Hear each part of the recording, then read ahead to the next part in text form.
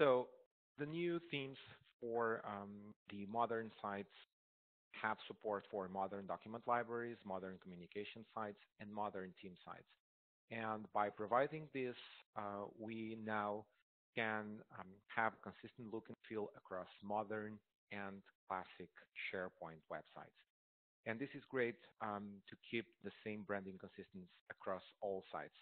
But to show you better how this works, I will jump into the website and I will show you a demo. So this is a classic theme site with some of our web parts applied to it and with one of our themes applied to it too. And this is how it looks like. Until a couple weeks ago, every time we went to the site contents or to a document library, we lost completely the branding that was associated to the website. And now, if you look to the website, I'm on site contents. This is a modern library inside of SharePoint. And as you can see, my branding, my theme, it's propagated through all the websites.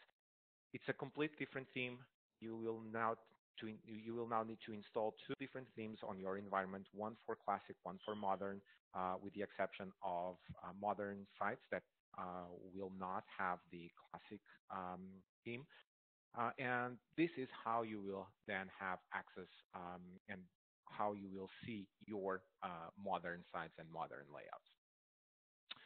With the theme, we also provide a color file that will take advantage of the change the look option. So we will also use the themes functionality of SharePoint. We never used it in the past, but now we will take full advantage of it and we will brand your websites with our themes and with SharePoint themes altogether. So you will get the color file for the classic environment, and you will get also in the future version a PowerShell that will include a modern theme for the modern SharePoint. And if I go over here to the change the look, you will see that I have a lot of company themes already deployed to my system. These are all the base themes that we will release soon for the modern SharePoint with all the base colors. And as you can see, we have all the colors, and this combined with the theme itself that will create the extensions at the top and at the bottom, you will be able to have all the theme colors applied to all the theme elements. But going back to the home page, as you can see, it will load again the classic site. And just to show you how similar it looks on modern websites, I will open this website that it's a modern communication site with the same web parts and with the same content applied to it, same theme, same customization. And as you can see, the branding is propagated through the communication site. So you can easily have the same look and feel now on modern and classic environment. If you notice at the bottom, we have the footer, and on classic, the scroll works for the entire content in the page. On modern sites, things are a bit different, but we still have the footer with all the content inside of it. So if I click over here, it expands and it displays exactly the same content that I have on the footer on the classic websites.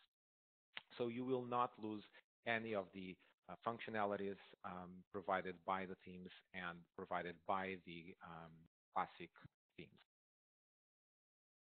To edit and to modify the theme, you will need to edit your page. And once you do it, you will see that few areas will appear on your page. I have a few ones at the bottom that allow me to add links directly to this area.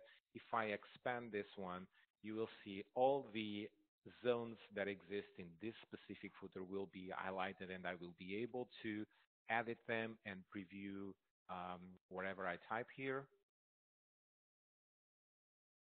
And if I save it, it will then be saved into a SharePoint list, and it will be propagated then to your SharePoint site, exactly like we do with the CSS-only themes on classic websites. So I will discard this and close this.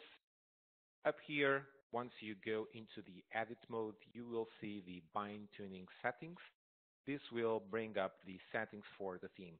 The options available in this panel might grow in the future, but for now, you can apply compact styling to the theme that will reduce the height of your header and the height of your footer.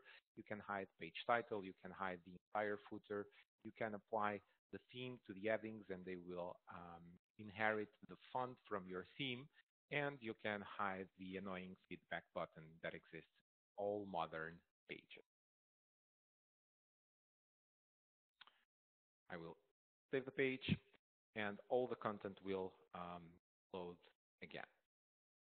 To deploy the theme on modern sites, you will need to use the file and the PowerShell script that it's provided by us, and that's what I will show you now. So first, you will need to download the zip file, and inside of it now you will find two other zip files, the one with the classic version and the one with the modern version. And inside of this SPFx one, you will have the SP color file that will apply the colors to your classic SharePoint according to customization that you've made on the BindTuning customization tool. You will have the theme file itself.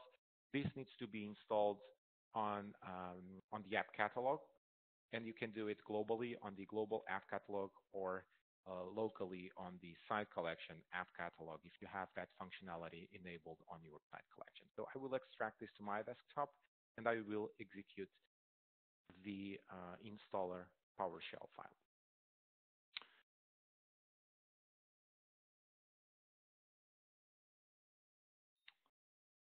This was not right. So this will bring up a menu, and there are a couple options over here. So you can install the theme globally and apply it directly to a site collection. You can install it globally with the full color experience, which means that we will install the color file and you will have a new SharePoint theme installed on your system, available to use on your site collection. You can apply just the theme to a specific site collection if you already have it installed, and you can apply the theme with the full color experience without reinstalling it. And there's also options to deactivate the theme from the site collection and to uninstall the theme globally from your system.